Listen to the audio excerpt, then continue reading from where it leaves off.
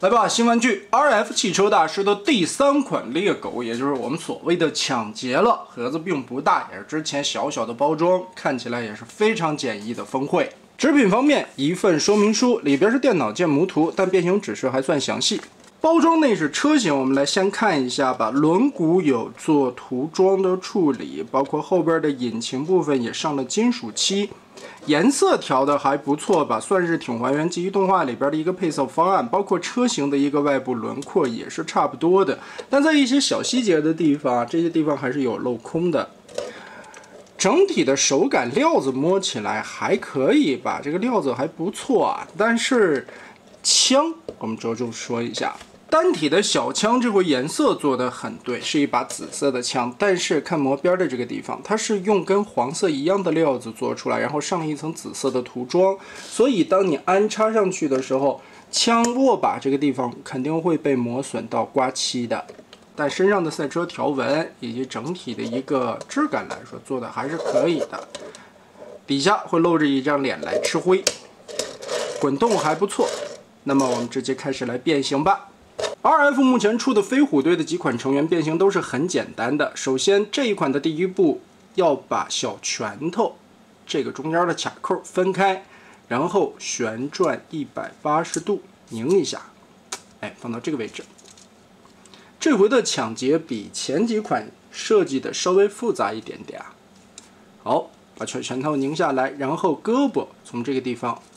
拆开里边暗处的卡子。 前轮和车头的位置拆开这个地方的卡子，接着从根部这里连同这块方砖的地方，整体向上旋转，挪上来它。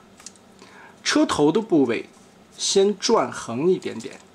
稍微不能转90度啊，稍微斜着一点。哎，让这个肩部的方砖，另外的一边也是。 旋转180，轮子反套过来，横折90，接着再把车头旋转180度，吼，胳膊放下来，从这地方双关节打直，再往后翻的时候，记住脖子后方这里有一个卡扣，把这个地方先拆松，然后根据这个缺口的倒角。 180度翻过来，两边再收纳到背包上。现在看头是靠前的，也是脖子根据双关节搓动往后调一下。那上半身现在就变好了，腿部左右分开中间的卡扣，引擎左右两边也有结合的位点。打开以后往上翻折贴到肚兜里去。胯部整体的拉下来，腾开更多的活动空间。 哎，大字打开，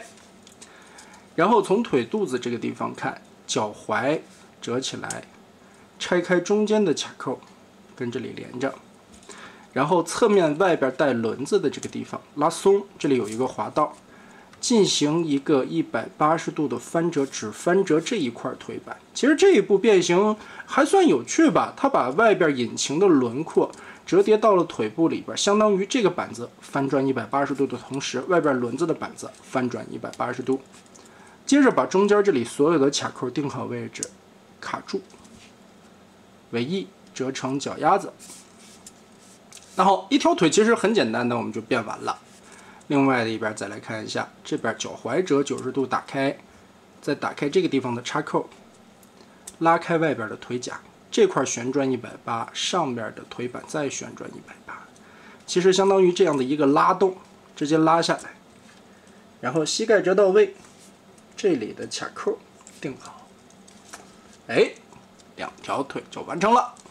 最后把腰部，也就是合体的这个手肘关节推回去，它是一个非常简单的变形过程，但处理完的人形效果，我觉得会比前2款单体的成员要好一些啊。 该有的一些素质也都有，而且身上偷胶空洞的地方，大部分都给你遮了起来啊！这些盖子，头部两段关节，这里根部还是个球关，所以活动范围挺大的。肩膀是一个球碗，而且有开口处作为平台的关节，这个玩多了肯定会松掉的。二头肌的根部可以旋转，然后这个地方也可以弯折活动，手腕变形的需要，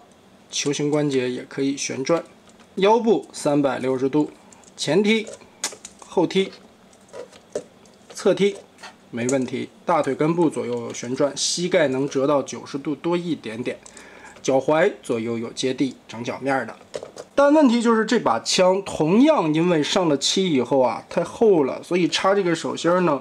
得费点劲插进去啊。但你要是把它完全的插进去，又会把握把处的这一道漆全部的刮损掉。所以呢，将将的握一下就可以了。这款抢劫给我的感觉，整体人形表现的效果很像是用乐高积木搭出来的那种味道，方方块块的。其实 RF 这家厂子一看也是一个非常年轻的厂商啊，他们在做产品的时候，把这个圆角过渡的地方应该再好好的打磨一下，让这款人形展现出来一些更圆润一些的过渡感，可能就没有这种乐高味儿那么的十足了。但这款抢劫明显也能感觉到，也比前2款的成员变形结构上面有了很多的进步点。